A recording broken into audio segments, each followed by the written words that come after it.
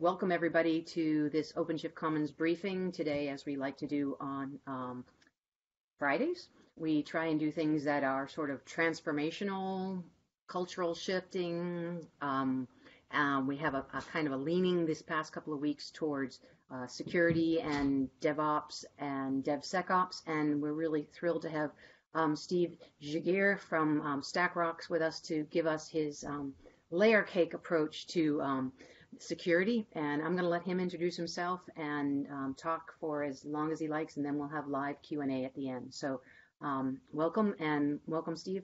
I'm really pleased to have you here this morning. Yeah, thanks, Diane. This is great. Shall I just kick off then? Amazing. Please do.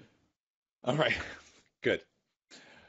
Yeah, all right, thanks for watching. This is Layer Cake. My name is Steve Giguere. I am a cloud native security advocate with StackRox. And what I want to talk about today is how we can move security to be more deterministic over probabilistic. Now, first thing I'll do is introduce myself, because you may not know who I am. My actual title is Director of Solution Architecture and Community Building for EMEA. But as I am kind of the only technical guy here, I wear a lot of hats. On the screen, you can see you can follow me on Twitter. That is I like to live dangerously. That is a QR of my LinkedIn. So if you want to connect, let's be friends. I have a podcast called the Continuous Security Podcast. You can check it out on any good podcast source. I also run a meetup along with some friends from StackRox called Kubernetes Security. Check it out. And I also am a huge beer fan. You'll see that. It'll be part of my presentation. Be friends on Untapped. Why not? I also have a YouTube channel where I talk about beer if you're really geeky. That's extreme, though. All right. So the first thing I'd like to really get into is Kubernetes. Transformative. It wouldn't be a presentation about involving Kubernetes at all unless I had some kind of nautical themed photo. I like to have a picture of containers, shipping containers, that joke. Word clouds are great. People have word clouds. And then I'll talk about how it's changing the world. Amazing. Which I actually am going to do. I am going to talk about how it's changing security. But I'm going to have to put that into the context of the people who have to deal with security. And in our case, as Kubernetes and OpenShift enthusiasts, the people handling security is often the InfoSec team. There is kind of a separation in security of AppSec and InfoSec. They haven't quite embraced that DevOps collaborative bit yet. And because it's they still think of it as like a virtual data center, they have the same approach. And some of the struggles that they have to deal with are the idea of tooling being noisy, so they're looking for a needle in a haystack, versus not noisy, in which case it feels dangerous. Like, what are we missing? Primitive versus expensive, and I think I might change primitive, but it's more like when you're trying to cobble something together on a budget versus buying some epic security platform and then wondering if you're getting value out of it, right? This is a common struggle. The historical security in this space has been a little bit reactive as opposed to proactive, and that's not intentional. Developers have control over the app. They didn't used to really factor security in. We're trying to shift left. So the result was generally, here's an application, it's running on a VM or in a data center. How do I watch it really closely and make sure that nothing bad happens? So the struggle generally isn't that they don't want to be proactive, is that they don't necessarily know how to be proactive, and that's what I'm going to talk about. It ends up being probabilistic versus deterministic, or probability versus certainty. And it comes down to changing the equation. So risk equals likelihood times impact. If we can change either likelihood or impact, or ideally both, then we're off to a fantastic start. And we can do that with everything as code. This is the nirvana. Have we achieved it? Well, kinda. I'll get a high five for that. There are a lot of standards at the moment for creating everything as code. Different platforms have different ideals, and different people have different levels of expertise. I mean, you've got your Terraform, your CloudFormation, YAML. Everyone loves YAML. And then you've got interesting changes like CDK8s and Pulumi, and of course Helm and Ansible, and all the other ones that people know and love. And I'm sure there will be more in years to come. Why do we need everything as code, though? Because of humans. We're idiots. We're our biggest own problem. We make mistakes. We produce non-repeatable results, no change control. We love tribal knowledge, and many other reasons. Humans don't tend to make good decisions. So we need to change the battlefield. And I feel I'm I think I stole that from The Art of War, but I'm not sure. What we want to do is reduce likelihood of risk. We can do that by employing checks earlier and often. You may have heard that before, but you need to know how. And we can do this by scanning our everything as code for misconfigurations or just insecure defaults or just operational risk. We can do that. And that's something we can heavily leverage. Can we reduce impact? Absolutely. What's great about declarative environments, and particularly Kubernetes, is that we can leverage chaos engineering. We don't have to cuddle all of our pods and our nodes and our clusters. We can embrace that cattle versus pets analogy, and I'll apologize to the vegans because that's kind of a brutal analogy. We need a new one. Add comments if you've got a better one. But the overall idea is that we want to be able to utilize the context of that deterministic and declarative definition when we're looking at risk, and we can do that. The importance of context. Now, what's fun is that I can see in the guest list for this that there's Byron on. Byron is watching this. This is a true story. And I'm stitching him up by saying that. We were in a morning meeting one time, and he was telling me that he had a beer last night and he feels terrible. And I thought, oh, okay, well, that doesn't seem so bad. What beer was it? It was this Imperial Stout, and this one on the screen is from Brew by Numbers. It's amazing. I said, tell me more about it. And he went, all right, well, it's a delicious stout. It's got American oak barrel aged. I mean, this all sounds amazing, right? It was 10% maybe, and like, okay, right, that's a factor, that's important. It kind of made me feel like that's like the vulnerability. That's the CVSS 10 in the container, right? But it doesn't matter. It still didn't make sense why it was a problem. And so he explained the situation. Let's take a look at his deployment YAML. So it's the Bimber BPA, it's the Imperial Stout, and the dinner he had that night was a salad. He's trying to ease off on the Christmas indulgence, you know what I'm saying? There were 3 replicas. He left that detail out. He was watching this super surreal TV show called American Gods, which is only 45 minutes, which means he had basically a bottle of wine in 45 minutes? Like, that's no good. And it was a break from dry January. Everything about this is a disaster. That's an actual risk. And that's kind of what I mean when I'm talking about vulnerabilities versus risk. Vulnerabilities are indicators only. All right. Let's get started talking about the layer cake. But first, another prerequisite of these sort of infrastructure as code talks is I have to say GitOps 3 times. GitOps is great, and I really like that Weaveworks has acknowledged Vitor Silva, who normally tweets in Portuguese, his GitOps in one slide, which is essentially Git as the single source of truth, Git as the single place where change happens, which is, yes, it's great, and we are gung-ho on it. It's a little odd, though, like being somebody who wrote code since the 90s.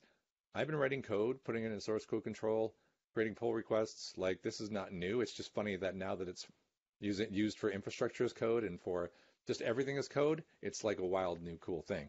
But it's a good, necessary thing. All right, now we're in the layers. The big moment. Look at that cake. Isn't that good? I made that cake. It's not a picture I downloaded off the internet. I made it. All right, let's talk about the layers, and then we'll go through each one and talk about what we can do at each phase. Layer 0 is the cloud, and I often get asked, why did you start at 0? Because it's an array. I'm a geek. Everything starts at 0. Layer 0 is the cloud. That's our buttery biscuit base. The pipeline is number 1. So the pipeline itself, that ubiquitous part of our entire supply chain. The application's friends and dependencies. The image goes into a deployment. The deployment goes into our runtime. Those are our phases. So let's talk about what we can do. Layer 0, we can secure the base. Infrastructure as code. There are tools for making that happen. And I'm being wide open about this, like open source tools you can get for free, and some are built in, like Checkov, Kix, Terrascan, these all work. There are free tools for maintaining state. OpenCSPM is one. Gartner's definition is CSPM. If you're watching, you don't know that. Cloud Security Posture Management. And there are other ones out there. Now, why do we need this? Again, humans are creating the code, so verification prior should be standard. We're used to doing this with code we write, and yet we feel like we have to say it for code that is infrastructure as code. But that's probably more important than the actual code. All right, so there are tools we can use, and there's just a quick run through on how easy it is. So what I've done is I've downloaded this probably super dodgy Terraform for AWS. Okay. And I've just picked one at random. And I like that this one actually outputs a variety of formats, by the way, human JSON, all the machine consumables, it's all really good. And it's as easy as running terrascan in this case, and checkoff's the same. And whatever the Terraform is in the directory, you see the problems. So it's one of these things I just want to lower the barrier of entry. The install for this was brew install. I'm on a Mac. I can go find the low-hanging fruit that I know I need to fix. SSH port open. Yeah, okay, that seems bad. I am wondering actually now, why is that open in a WordPress AWS? This is a great example of don't just download stuff and use it.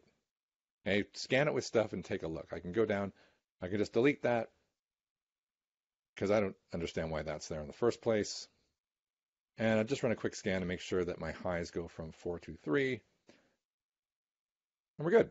Right. So that's the idea, is I could just take a few more seconds and I can go through the rest of this and I'm done. So that's just lowering the barrier to entry for the tools like this, and knowing how you can do it is super easy. And you can embed these things into a pre-checks and CI/CD pipelines. It's pretty simple. The pros of doing it, of course, infrastructure as code, controlled and observed. Great. So infrastructure as code is chaos engineering friendly, because if we just destroy our cluster or our node or our pods, we should be able to put it back exactly in a known state. And it reduces the dependence on tribal knowledge. This is why infrastructure as code is good, and this is why we should check it. The cons of infrastructure as code from scratch is it's never from scratch. It, just like real code, it can be an amalgamation of Stack Overflow cut and pastes and GitHub clones. And just like the one I just went and got, I just Googled WordPress Terraform, and that was the first link, right? Which is kind of what people do. There are some bad defaults in there. Another thing that we're starting to see is that if, say, a template like that became standard, people will do what they're already doing with images. They will template squat, they will change an L to a 1, and they will try to look like the one you want to use, but they will add changes to the trust boundaries that are bad. Another thing which is more operational, this kind of code can age over time because it's not getting as many updates and feature-driven changes as actual application code. So you have to make sure you keep on top of it, and you don't have an application of some IAC that is secure one day and insecure the next due to changes in your cloud provider. So worth knowing all that. Layer 1, securing the pipeline. What I mean by that is software supply chain integrity and provenance. This is your internal supply chain. We focus a lot on things coming into our organizations and making sure we check those packages and make sure it's all good and the hashes are right. Amazing. But what about internally? Now, I don't mean to pick on SolarWinds. It's just everybody knows about how that breach, well, I don't know if you know how that breach happened, but that is a supply chain compromise where malware was installing malware. Because it was able to inject during the build by watching a build its own pre-built package that had malicious intent. It was possible for them to not just hack SolarWinds. That would be small. They were able to manipulate their signed result and therefore deploy malicious malware to a much larger audience. Now, what could they have done to prevent that? Well, something, but probably not enough. There are tools out there like in Toto, Rechoreographeus. These things are looking at your supply chain. And in Toto's easy to demo. It's a CNCF project. It's really cool. And it can prevent man-in-the-middle attacks like that.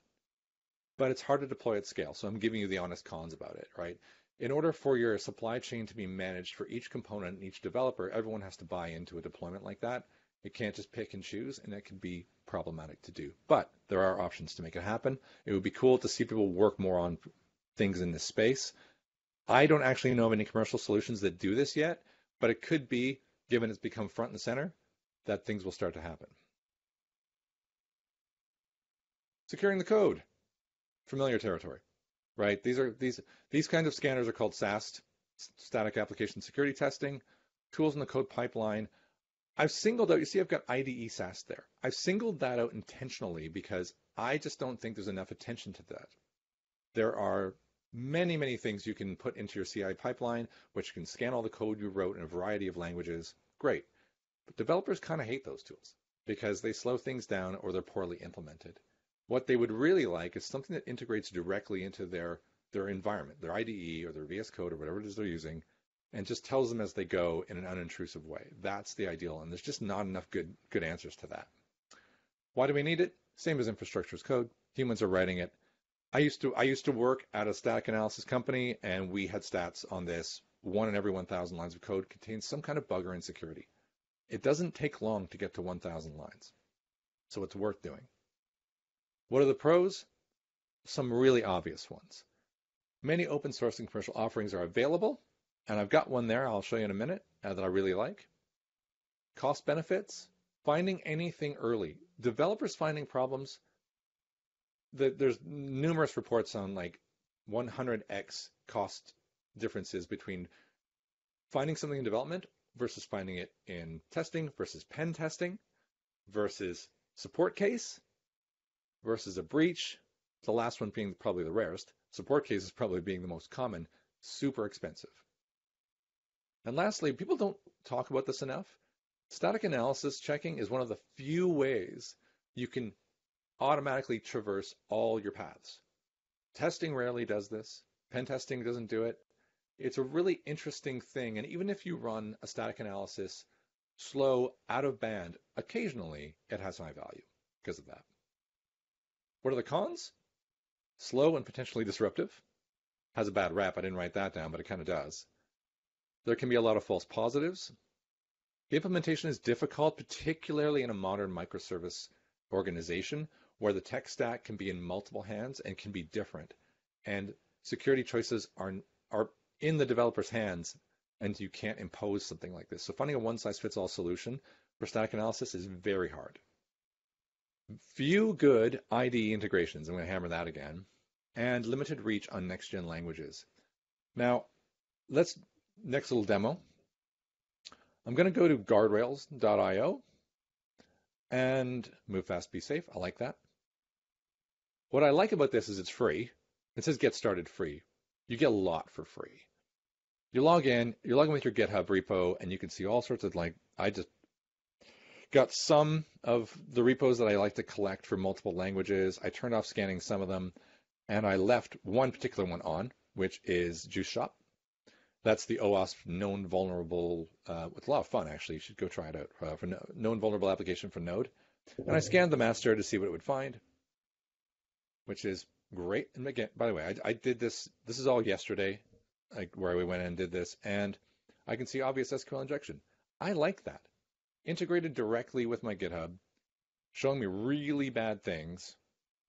And it's got some integrations out of the box if you need them.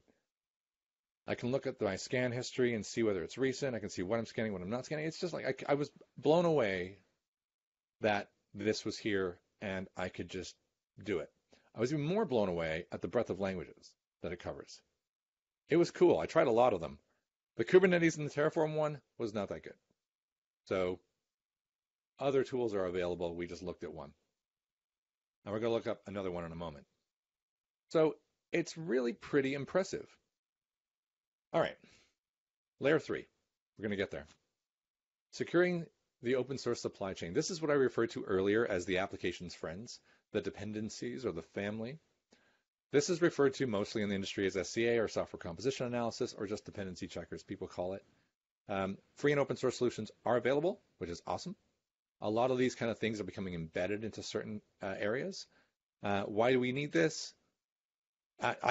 So there are some commercial solutions on there, and they make great reports. I like any company that makes awesome reports is great.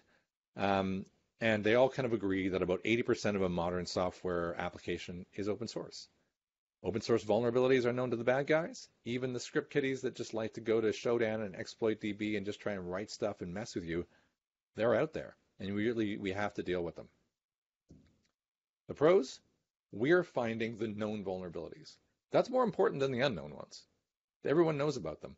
It's the low-hanging fruit, and it's something we really should do. The cons, and there always are, being completely open about this, it can be difficult to prioritize the results of these things. The dependencies, are they used? In what context are they used?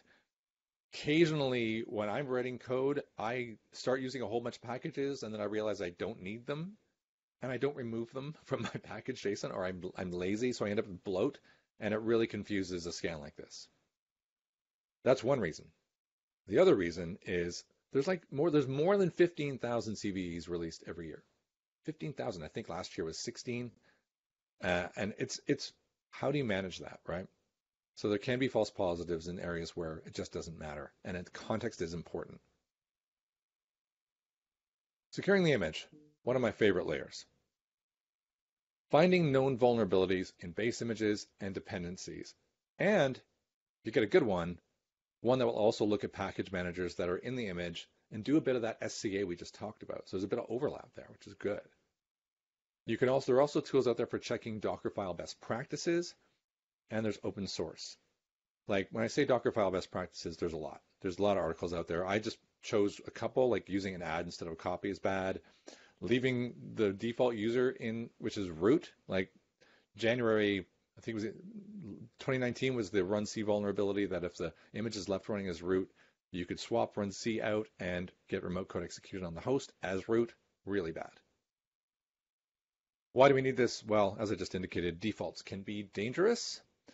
Images are introducing user space open source operating system dependencies that have critical vulnerabilities. For me, it's a must do. What are the pros? Once again, we're finding vulnerabilities and we can do it anywhere, and it's really quick. It teaches you developers best practice when done right, so they get better and you get less noise. It does some of that SCA. I think the kind of like the bare minimum critical SCA, a lot of good tools, certainly the commercial ones can do that. Just be perfectly honest, StackRox does that. It's good. Plenty of open source free tools are available, and that's great for getting started. Cons, image scanning can become a bit of security theater because it seems to do so much. Some organizations start thinking, all right, let's scan our images, and they scan a big bloated registry, and it becomes overwhelming because they don't have context. So nothing happens. So worth knowing that when you start. Context, again, is important. It can confuse vulnerability management if you're using an SCA tool because you get overlap. Let's take a quick look at how easy this can be. I am most familiar, I'm not being biased, but I'm just very familiar with Trivy. I like it because it works on the desktop. It scans images, you can scan a file system, you can scan a GitHub repo, you can put it in quiet mode so you can embed it into your CI. It kind of has all the bells and whistles that I need for doing the basics. But I am going to show a caveat in a moment. So let's scan an Alpine 313, which I think is the latest. And it maintains its own database, so sometimes it takes some time. And I thought that was going to have nothing, because normally Alpine's the safe bet, but those are pretty new vulnerabilities. So there we go. 2 modules with the same ones. Fixed version available, so I could take action on that. I would imagine there'll be a new version in like seconds. But if I try and scan something a little larger, this is where as a developer, we get into trouble. This is kind of why, the notion of DevSecOps and shift left can be troubling for a developer, because if they do what you want and they use something like Trivy, I hate that tar vulnerability, then they look what they get. And they're not going to not use the latest Nginx. They're going to do it. So if we take a look at the top of this to see what we might have to contend with, and we'll get like the total of what all of them are, we can see that, okay, a bunch of vulnerabilities, one critical, so maybe I should look at that, right? And what I like about this is that it's using Debian. I like that it shows me the base. So if I clear the screen and we look at the latest, but I'm going to filter on just the critical vulnerability. And I'll get rid of that because it's not going to blast through the whole screen. And it's warning me you should never use the latest tag. Bad practice. Do as I say, not as I do. CV 2019, so what would I do with that as a developer? I don't know if I can fix that. There's no fixed version. I just kind of got to let it go. I could, if I'm really keen, I could go to Showdown and I could see there's no exploit and I could feel maybe it's okay. That's a little more than I would expect a developer to do. But you see what I mean? This is one of those sort of eternal conundrums when we start pushing security in the hands of developers. All right, so I'm going to just stop and let's all go to the lobby and think about where we are right now. We hopefully have scanned our infrastructure as code. We've cleared everything off. We've provisioned our resources. Hopefully, we've got something looking at our application. Maybe we have something in our supply chain, making sure that we know that the ingredients to our cake are the same ingredients we put in the cupboard earlier. Probably we're scanning the application. Most likely we're doing image scanning. Great. So we're starting to amass a certain amount of vulnerabilities, and that's where vulnerability management can become a bit of a burden. So let's talk about how we can get some risk context here. How can we add that? Securing the deployment. What can we do here? Well, the same as we did for that Terraform scan. We can learn best practices for Kubernetes objects, both operational risk and security risk. Why? We can bring essential context to image deployment and vulnerability management because defaults, once again, can be dangerously insecure. And I'll show you what I mean by that. First, what's great, many open source tools are available. I love that. There's a few there. Kubeliner, KubeScore, check out, blah, blah, blah, there's a whole bunch, right? A few weeks back, I think, well, there was a great demonstration on Kubeliner. I'm going to give you the 2-second version of it. So Kubeliner is super easy to use. You install again with brew. So if you're on a Mac, dead easy. And if you want to know how to use it, there's not a lot of options. So you can digest this pretty quick. If you want to see what the checks that exist are, it's easy. Just write checks, list. You can see the things that you're looking for. Things you would expect: unset CPU requirements, OpenSSH port again, like we had before, run as non-root. You see some of them are true, some of them are false. I like that actually, because the default, not all of them are on by defaults, but the must-haves are. So it's kind of a good way of doing it, I think. If you want to scan, it's very similar. You just type kubeliner lint, you pick your file, and you can see I've got one called rushed. This is typical of a YAML.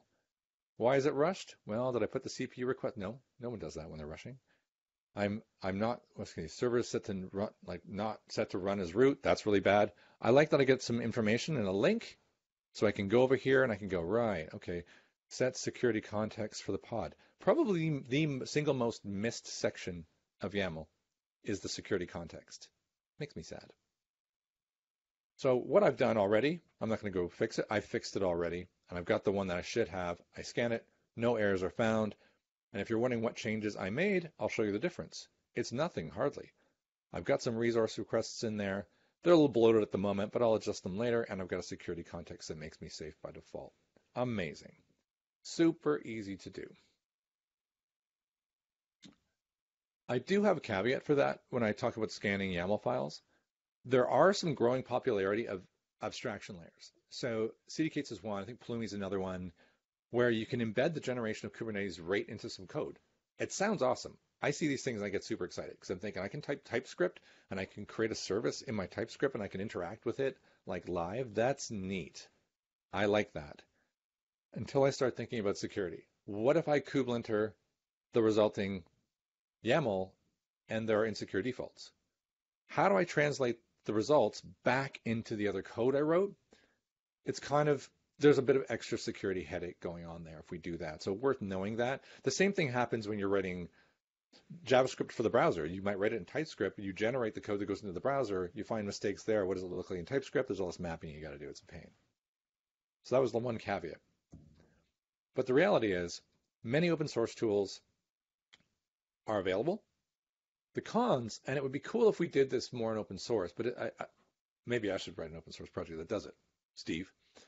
Few, if any, of the open source tools combine the scanning for image vulnerabilities with the linting of the YAML. Wouldn't that be cool? Because the images are there, they're called out. If we could double that in and use that context, that would be pretty nice. There are, I mean, I'm from StackRox. The StackRox commercial tool does that, which is cool, but it would be cool to see an open source version that did it. Now, to talk about what we do at StackRox, just a little bit of we have those vulnerabilities. Why is it cool to get the context? Just like the can of beer with the 10% that poor Byron had, if I know the vulnerability is going into test only and not going into prod, that's different. That changes the risk profile. If I know the criticality of the app based on insisted metadata, if I know whether it's running privileged, that's really bad. If I know if it has access to certain secrets, I know its blast radius because there's a load balancer in front of it. I know it's a simple pod with an easily characterizable process. I don't know, very simple app. Nginx is a good example. Then I can characterize it. I know what an anomaly looks like. All these things matter because if we think about a CVSS 9.8 in a backend service with no external connectivity, not privileged, with a recorded small baseline of activity, cool. I actually might let that go.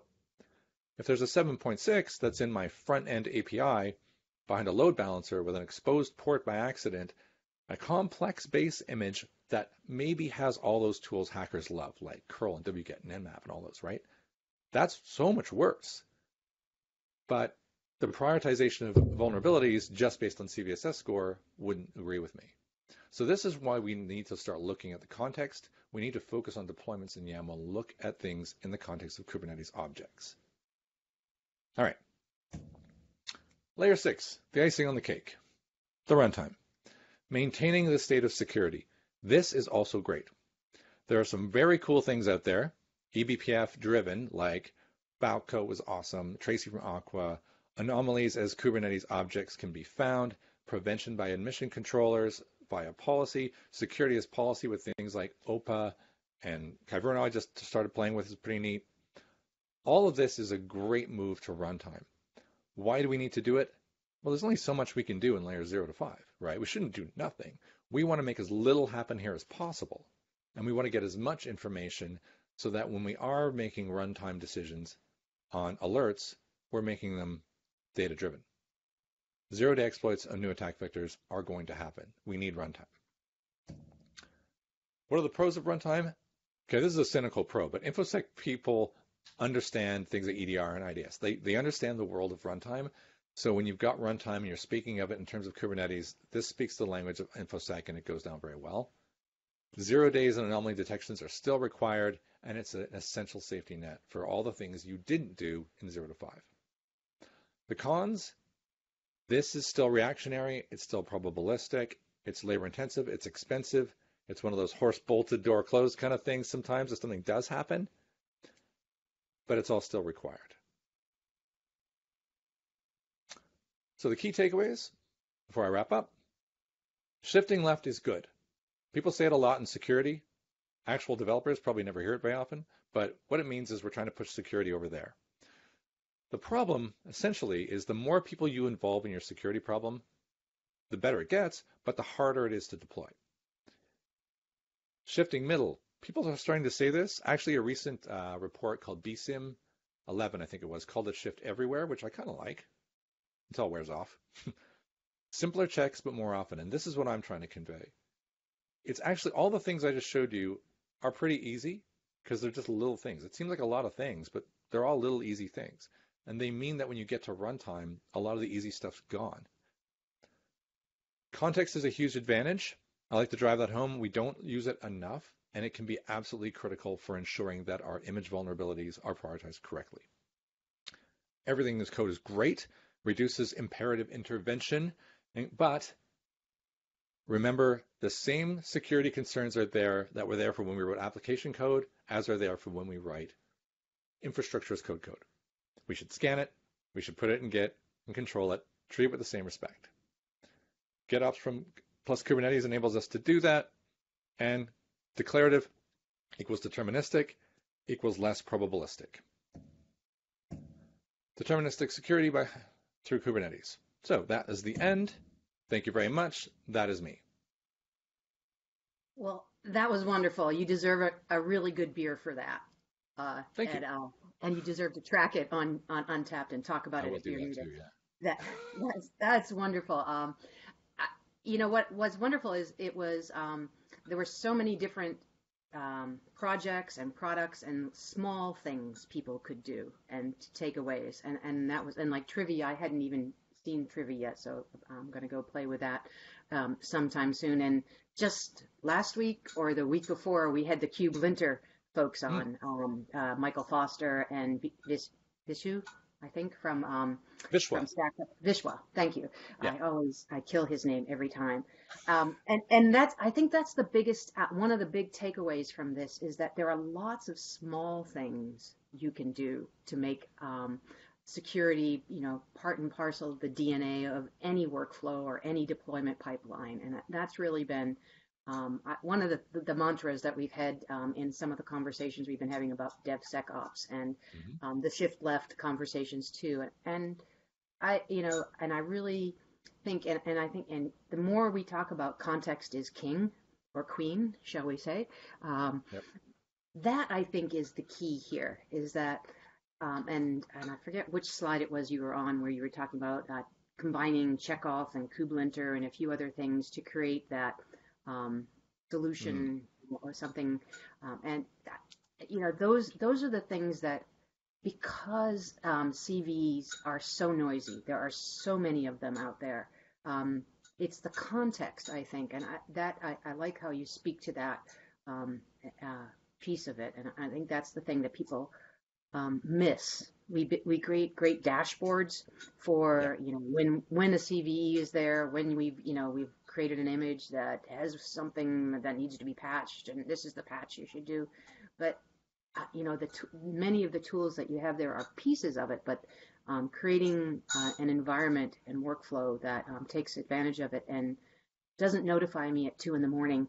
that some new thing, yeah. And as Mike is saying, observability is key, and that's really that's another key piece of it. So I think that's a wonderful thing, and I'm so glad that StackRox and Red Hat are they're going to be working together closely as and doing more of this work. I'm looking to see if there's any questions in the chat. I think people are just first blown away. We all want the cake. Yeah. Did you actually make that cake? No. Oh, no, that's stolen off the internet. No. So. That's the beauty of we'll cut this out when we put it on YouTube. Yeah, I definitely I did not make the cake. I'm a terrible baker. It would have been a disaster. Yeah, I love Great British Bake Off, but I'm a bad baker. Yeah, no, I think that's pretty, you covered a lot there. I think we'll get some feedback from folks when we post it. One of the things that I'm probably going to try and go back to is annotate your talk with links to some of all of these wonderful tools that you've pointed out. I think that's really an amazing tour de force on what's available out there, and I do think you need to start your own open source project. Got it. Hint, somewhere soon. So we'll definitely take you on that, and we'll be seeing some really fun stuff coming out in the not too distant future, and we'll definitely have you back again soon to talk about other things related to this topic. And wonderful. And please, if you are listening to this, take a look at the Continuous Security podcast and check out Native Security. Steve, you're one of the best presenters of this information that I've heard in a long time. So thank you very much for joining us today. Thanks, Diane. It's been great. All right. Take care, all.